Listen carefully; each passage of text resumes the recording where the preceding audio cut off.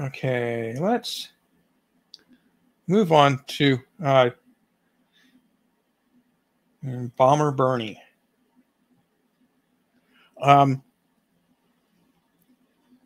So on October 7th, Bernie Sanders says, I absolutely condemn the horrifying attack on Israel by Hamas and Islamic Jihad. There's no justification for this violence, and innocent people on both sides will suffer hugely because of it. It must end now. So, essentially, there's no justification for this violence, supposedly. Even though, Hamas and Islamic Jihad, attacked military base and other, groups of troops and security forces surrounding Gaza and keeping Gazans locked in their prison.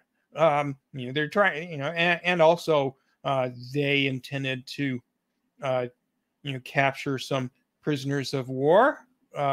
Some of the ones who got captured, and it's not clear who captured them, were civilians, but the vast majority were people in the military prisoners of war. And, the intention was to use them as bargaining chips to get Israel to release the many thousands of Palestinians that it was and still is today. The numbers approximately doubled in the last month, being held in Israeli prisons, often without any charges or just ridiculous charges such as whatever the charges they level in this case, but somebody liked a pro-Palestinian tweet on X or whatever, and, they get thrown in jail for that, or certainly if they protest against the Israeli government or criticize it in any way, they're likely to get around it, or certainly if they resist the occupation anyway, they'll get thrown in prison. And so anyway, there was justification for this armed uprising. There was certainly no justification for any deliberate attacks on civilians that took place, just as there's no justification for Israel doing that.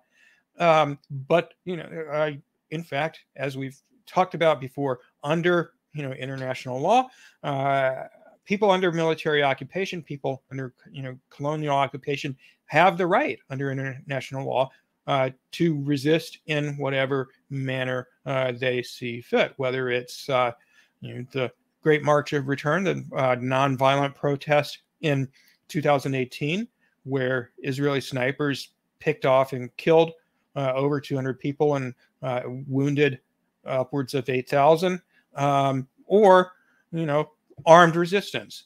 During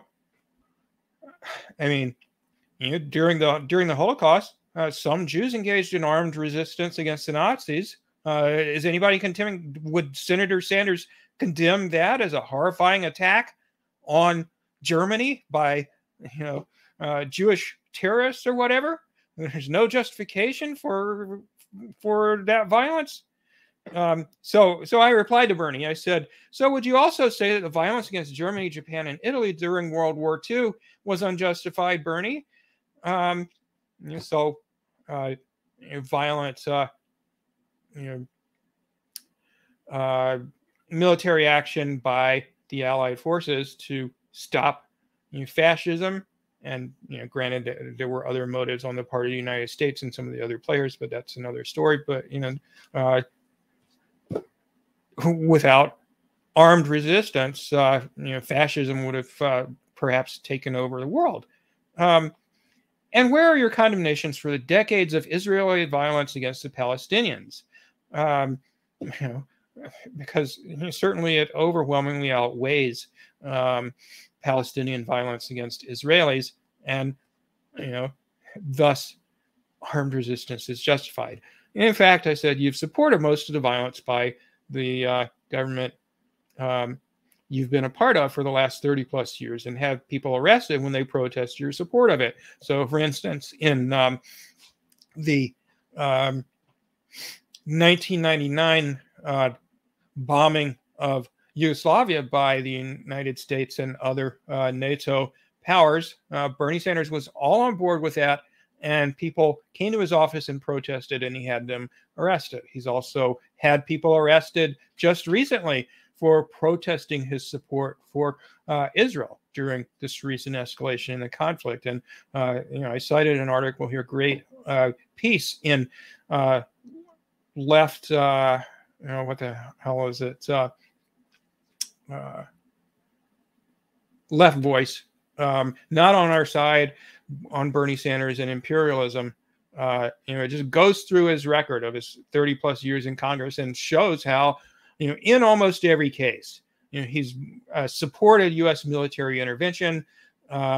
He stood against a small number of coups that the U.S. has backed, but basically, if the U.S. sends troops somewhere, Bernie is all on board with that. Very, very rarely does he oppose it. The only exception that comes to mind off the top of my head is Yemen. But even the Iraq War, supposedly he was big on opposing that. In fact, during the 90s, Bernie Sanders voted for U.S. bombing and sanctions of Iraq, which killed several 100,000 people. He voted for, after the Iraq War was launched, he voted for funding the military occupation of Iraq throughout the early 2000s. There's a reason why I like to call him Bomber Bernie. He's certainly not by any stretch of the imagination anti-war. He never has been. Back in the day when Tulsi Gabbard was running for president, I contrasted her foreign policy stances and voting record to his. And at that time, she was much better. Not anymore. Although I will say Bomber Bernie supports the Ukraine war and Tulsi Gabbard opposes that. So I'll give her that. But on Israel-Palestine, just a horrible, horrible, horrible perspective. And Bernie is maybe a little better. At least he expresses some empathy for people in Gaza, but he's refused to call for a ceasefire. And so let's go to that now.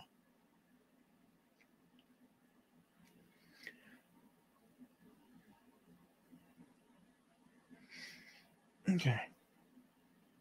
I want to just clarify one thing, Senator, if I might. You support a humanitarian pause in Gaza. Some of your fellow progressives say that there should be a full-on ceasefire, which would require an agreement on both sides to halt the fighting. Do you support a ceasefire? And if not, why not? Well, I don't know how you can have a ceasefire, permanent ceasefire, with an organization like Hamas, which is dedicated to turning chaos and destroying the state of Israel. And I think what the Arab countries in the region understand, that Hamas has got to go. So I want to just clarify one thing, Senator, if I'm okay. So Hamas has got to go is being used here as a justification by Bernie for refusing a ceasefire and letting Israel keep bombing and murdering Palestinians. So, I don't know what to say except, Bernie Sanders is a joke. He's just not, as the title of that article said, not on our side in terms of standing against, in this case, genocide in Palestine. There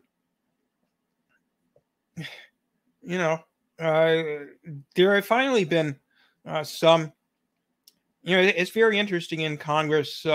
Basically, no white people, except I think a senator from Illinois, no white people in Congress are supporting a ceasefire. The only people who are supporting a ceasefire are the perhaps half a dozen members of the squad. But, actually, more generally, most of the Congressional Black Caucus is pretty horrible. But Rashida Tlaib, in fact, is Palestinian American herself, has family in Palestine, and she has taken a very strong stance, against U.S. support. Strong stand for ceasefire and calling out the genocide for what it is, and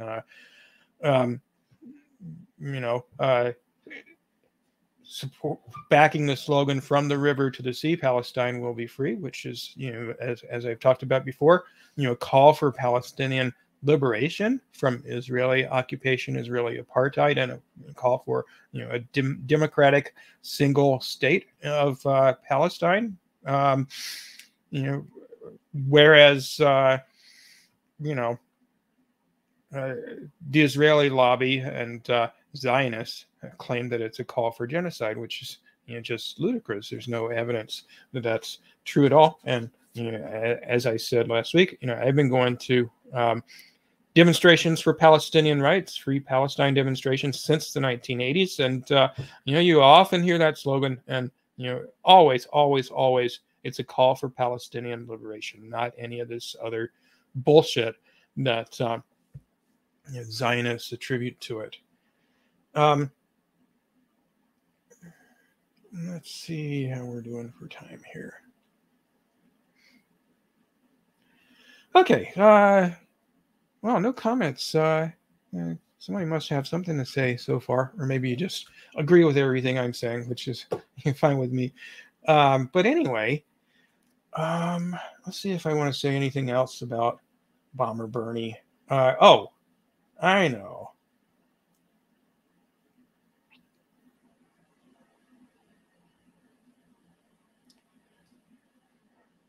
Okay, so same clip I just showed you was promoted by AIPAC.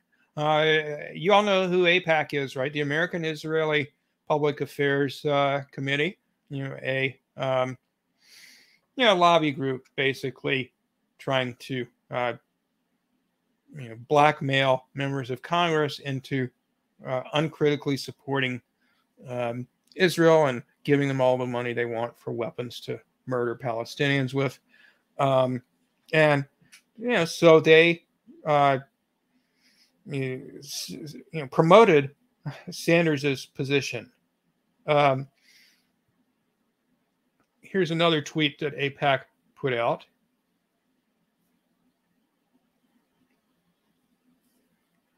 Thank you, Senator Sanders, for your clear and principled opposition to calls for a ceasefire with Hamas.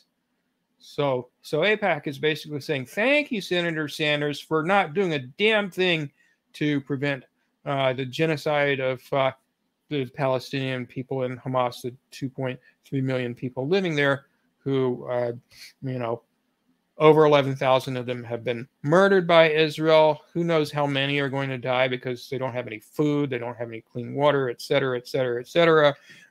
Plus, the bombing is continuing unabated. Over 1 million refugees.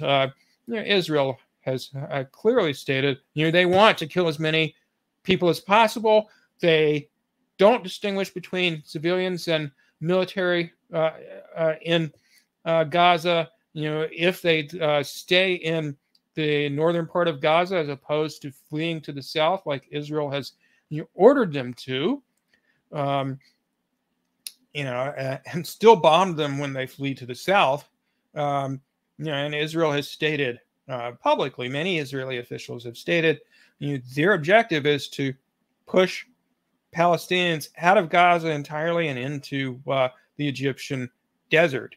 And then they want to take over all of that land.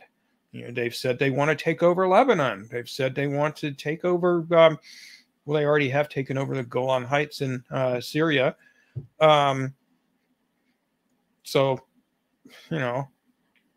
the only difference I can see between Israel and the United States back in the heyday of American settler colonialism is that Israel started a lot later.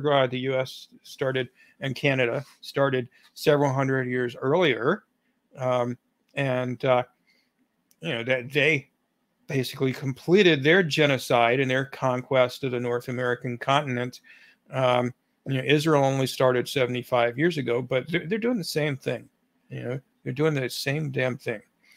And you know, this asshole here on the right of your screen isn't doing a damn thing to stop it. He gives lip service to talking about, oh gosh, it's so horrible that you know,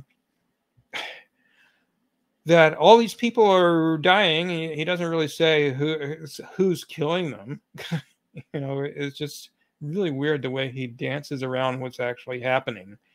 But anyway, you know, AIPAC appreciates you, Bernie. Keep up the good work.